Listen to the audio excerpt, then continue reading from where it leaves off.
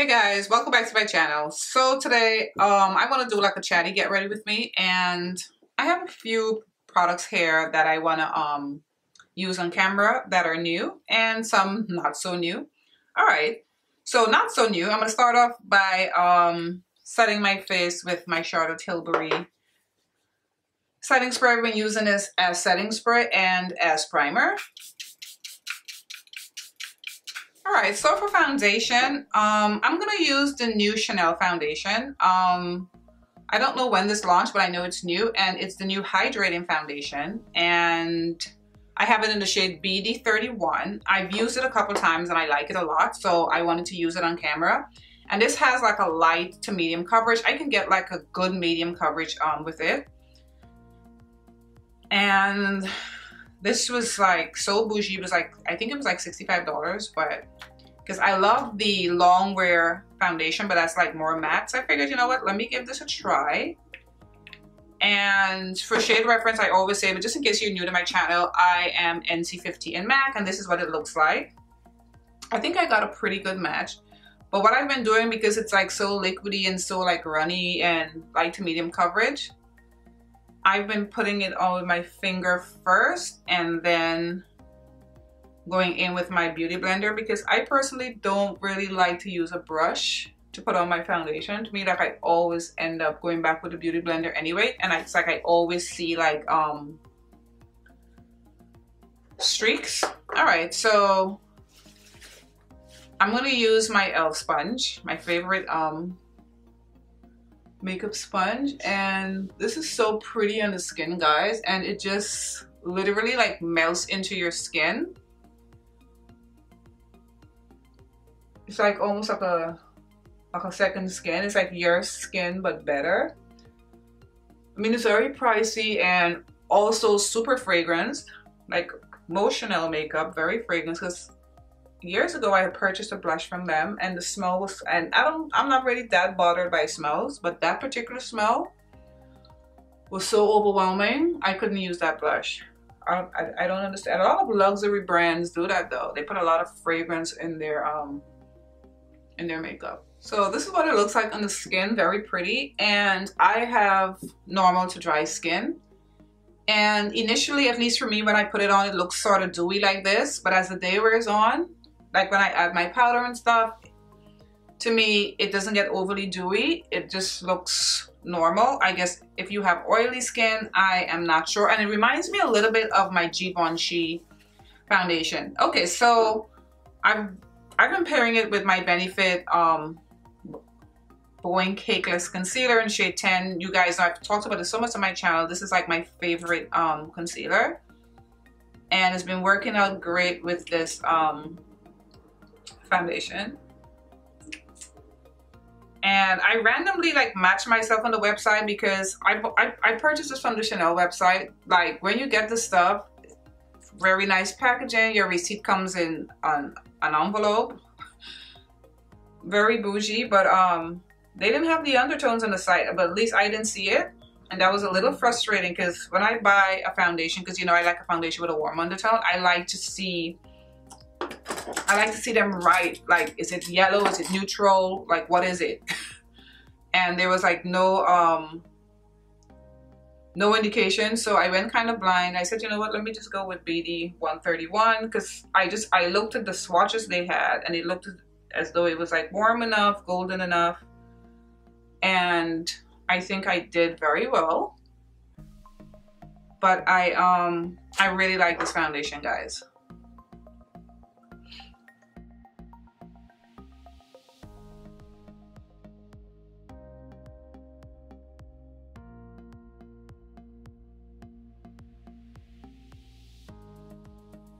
Alright, so I'm going in with my HudaBeauty Cream Contour in the shade Tan, and I haven't been cream contouring. This is going to be like the first time in a while that I've just been going in with powder bronzer. But now that it's like, it went from summer to fall, like there was no in between. One morning I got up and it was cool, but I don't mind. I don't really like hot weather, and this was like a very hot, uncomfortable, humid summer for me. So I didn't mind this fall coming in. So since it's been like cooler, and I figured, you know what, today I can just I can do some cream contouring. And when I do my cream contouring, I just like to put it like here. I don't go like around my whole forehead because it's like, to me, my forehead is kind of small. And I really don't want to shape like the, I don't want to like change the whole like shade of it. So I keep it to just like this area right here. All right, just have my under eye. This is not new by any means, but it's new for me. I'm gonna finally try the Peach Perfect powder from Too Faced. This smells just like peach, so pretty. And I figured, you know what? It has like a peachy kind of brightening tint to it. So I figured, you know what? I just don't like the packaging and like getting this off because I kind of swatched it. I've never really actually put it on my skin, and it's like I always fight with like the cover. Anyway, and I'm gonna pour some over. And if you guys own this powder and you're around my skin tone, do you use it over your entire face or do you put it under your eye like I'm about to do now? Let me see how it's gonna look under the eye. Like I said, I've had it for a while because it was on sale either at Sephora or Ulta. Is it not bad? I don't remember which website had it because I've been buying so much damn makeup. Okay, this, oh my god, no, no, no, no, oh lord, okay. This is definitely peach. This is like a corrector, so I think I'm gonna go over this. Well, since I did one eye, I might as well. And this is not playing nicely with my foundation. A little bit of it raised up here. Oh well. I don't know if I should have waited for my concealer to dry, but with this concealer, I've never had an issue, but it's like it went and it just stuck right in this area and looks. All right, guys, I don't like my under eye with this powder. I don't like that powder, at least not for under eye. It's just looking so like stark, like very like reddish under my eye. I don't want a reddish tone under my eye, so I grabbed the new Laura Mercier powder that I have in honey. I think that it's honey. And let me see if I can save it with this, like put something brighter over, because this in it. Maybe this would save it. Okay, just brighten it up a little better in a good way. All right, because that was not a good look. You can clearly see like where it started and stopped. Oh my god. All right. I don't know about that powder. Let me know how you guys use it, especially if you're of a deeper skin tone, and what are your thoughts, and if you do use it under your eye. All right, so today I'm gonna do a very quick eye look, and because I don't really have anything new for my eyes. Oh, I really don't like the way my under eye look. Anyway, so I'm using my Charlotte Tilbury, her I think these are called what? The Eyes to Mesmerize. And this is in Star Gold. I've used this before on my channel. So I'm gonna just go on my lid with it, and I'm gonna put it on any which way because I'm gonna go around it and blend it out. And I'm looking down in my magnifying mirror as usual. So I'm just gonna put this on. This is like a nice gold kind of bronze color. And you know me with my bronze and my gold. And like I said, I'm just putting it on. I don't really care how this sits right now because like I said, I'm gonna go over it with like some type of like powder shade like in the corners and just blend it out. All right, then I'm gonna use my Natasha Denona, her bronze palette, my favorite palette from her. And I'm actually gonna mix these three shades, this, and this shade right here, and just put that in the crease. I don't want too much color, and I'm obsessed with this palette, as you guys know. I actually heard somebody called it boring, and I'm like, wow, they probably really must like a lot of colors, because I don't think it's a boring palette at all. I enjoyed quite a bit. All right. So I'm just blending the edges here. And then I'm gonna take one of the gold shades and put it like in the center of my lid. And I think I'm gonna go in with this shade right here. I can't see the names, but this shade right here. using my fingers. It has like a dual chrome kind of shift. This kind of like a goldish kind of orange kind of green in there. And I'll just put it over top the cream shade right in the center like that. Just for a quick eye look, nothing fancy. Alright guys, I'm back with lashes and liner on. I wanted to do the other eye on camera, but guys, I could not stand how that peach powder looked under my under eye. So I literally removed all of my face makeup and reapplied it and used the Laura Mercier powder to set under eye because to me it just looked horrible.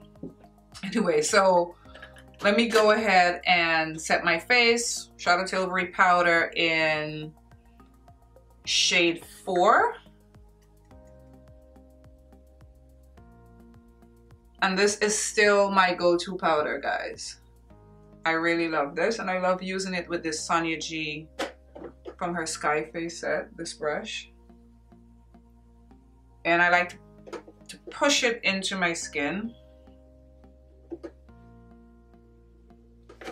Alright, so I've been loving like a nice tight powder contour. So I went back to my Scott Barnes, his contour palette, and I've been using this shade right here to really carve out my jawline. And I've been using this Fenty brush. I think she has a sale on the Fenty website right now, 25% off brushes, and I've just been putting it like right here in this area, this shade, and these shades in the Scott Barnes, his contour palette, they're so pigmented. Like they really show up on deep skin. See, look at that, especially this shade right here. And I just kind of like tap it out, but I've just been keeping it right here on the back of my cheek to like really snatch my face. And then after I do that, then I've been going in with my Charlotte Tilbury powder and really using it as a bronzer and not contour, if that makes sense. Because every time I've used it as both bronzer and contour. You can use makeup any which way you want to. So, and I'm still using my Sephora number 80 brush. And then I've just been bronzing around my face. There's nothing like a good bronzing to make you feel like sun-kissed. And I've been struggling to film, guys. Like maybe the next couple weeks I probably will struggle to film because I'm going through remote learning because I chose not to send my son to school. If you've been looking at my channel and been subscribed for a while, I have a son with very low functioning autism, like very low functioning. So he doesn't understand that he has to wear a mask. He doesn't understand the dangers of not wearing a mask. He constantly sticks his finger in his mouth. So that would be like, are we looking for trouble sending him to school? He would definitely probably end up with COVID and bring it home. So there was a choice for remote learning or in-school learning. I chose remote, and my God, they're following this curriculum as though he's a higher functioning kid, and it's driving me crazy because he's not. Like, oh, 2 + 2. The answer is, and the other kids are saying 4. And my son is like, he doesn't even know what that is. So it's been me, and it's been driving me nuts. He's on a schedule. I'm trying to bring him back on the schedule of getting up early. It's been torture. So all week, that's what I've been trying to get myself acclimated to. All right, guys, moving on from that. Of course, you know me. I purchased this Hourglass palette. Now, you know they came out with the 4-pan and the 6-pan. And of course, either they don't listen or they don't care. And I was thinking after this, I should boycott Hourglass until they make one of those 6-pan palettes for deeper skin, because they could have brought out 2. They could have brought out the one they brought out, and they could have brought out another one. Anywho, so I bought the 4-pan one, and this is part of their sculpture like collection. It'd be nice if I can open it. Okay, anyway, this is what it looks like, and I haven't really seen videos on deeper skin, and I don't blame people not wanting to purchase this, and this is what it looks like. And seeing this in person, because I actually got this last night, and seeing this in person, it looks a lot deeper on the website. It looked deeper on Trend Moods page. It looked deeper on the Hourglass website. But for me, I'm not going to use it like bronzer highlight, no, on my skin tone. I love a nice flush of color on my cheek, so I plan to. And I mean, it's very pretty. It's pretty. It's like $58. I purchased this from the Hourglass website, though. It's not on Sephora. The 6-pan is on Sephora. And I plan to mix all the shades together because that's what I like. A nice wash of color with like a little sheen. But I'm still going to swatch the shades on my skin tone so that you guys can see it. And this is the first time I'm actually touching it. So let's swatch it and see. Yeah, really, really light. This is going to be perfect for me to blend everything together. All right, so this is it swatched on my skin tone. Could you imagine trying to use this bronzer on my skin tone? And even this little palette, because I know these colors are, they launched a 6-pan palette in 2018, and this was one of the quads in that palette, and I think they just put it in this one. But yeah, but let me, before I swirl them all together, I'm just cleaning off my brush here. Before I swirl them all together, let me try that, the kind of, I mean, this looks so burgundy online. It's, for me, it's like a lightish kind of pinkish mauve shade. I'm gonna try putting this by itself on my cheek and see if that would actually show up. Okay, not really. So yeah, just like I said, I'm gonna mix all the shades together. I mean, it's pretty, don't get me wrong, but they could have done this deeper for like deeper skin tones. I mean, come on.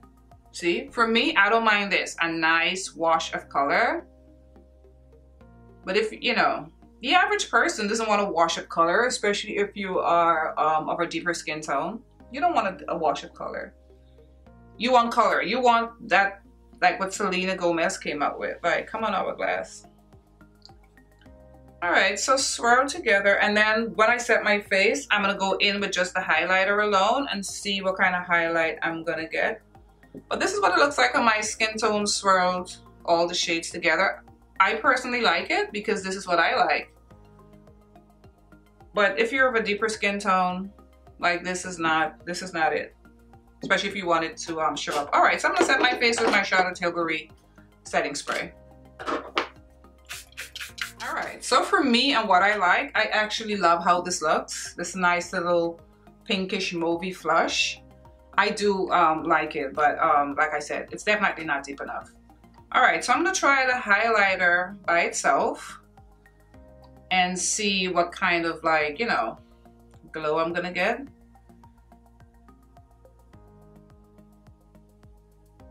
Okay, so this is looking like a very light champagne on me. It's not bad. Nice and subtle, nothing too crazy. And these powders are so beautiful, so they really need to make a darker pan. You know, I'm gonna mix what is supposed to be the bronzer with the highlighter as well. Let's experiment a little bit and see, you know, what I can get. All right. And I'm gonna put some, a lot of, like, it's kicking up. It's kind of powdery, but okay, the highlighter is not bad. I may even have to tone this down a little bit because it's looking kind of, you know. Let me take the powder brush and kind of like go over it a little bit. All right. The subtlety is not looking too bad on my skin tone actually, but it's really pretty. Could you imagine if this were deeper for deeper skin? Hourglass should be ashamed. All right, so for lips, I've already lined with my Kylie Jenner True Brand K lip liner, and I'm going in with, this has been such a favorite of mine. It's from Stila and it's called Dolce. It has a little bit of a shimmer, but yet it's matte, lasts all day, and I just love the color. It's so pretty. Like a lot of the videos that I've been doing lately, this is the lip I've been wearing. All right, guys, this is the finished look. And I absolutely love this foundation. I think it's so beautiful, and I'm so happy with the shade I chose. I do not like that peach powder from Too Faced. I don't know if it wasn't meant for my under eye. I don't know what went wrong, but that was not it for me. Did not work out. I do like this palette. but you know, it's geared towards what I like. That subtlety, that little sheen with a little bit of color. So this is perfect for me, and I'm gonna get quite a bit of use out of this, and it's absolutely stunning. It's very pretty, but they need to do better and make a deeper palette, of course.